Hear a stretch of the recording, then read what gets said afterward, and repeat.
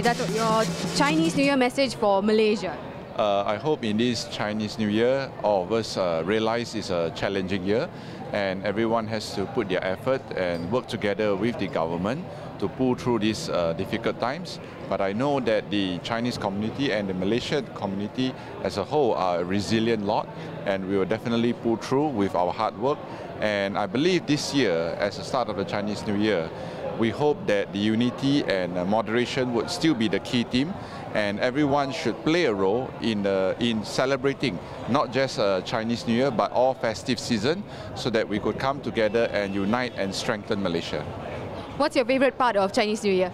The favorite part of Chinese New Year would be the time together with family and reunion dinner, and also time to catch up with friends. This is something that we all treasure. I believe in all festive season, this is something that all the community look forward to.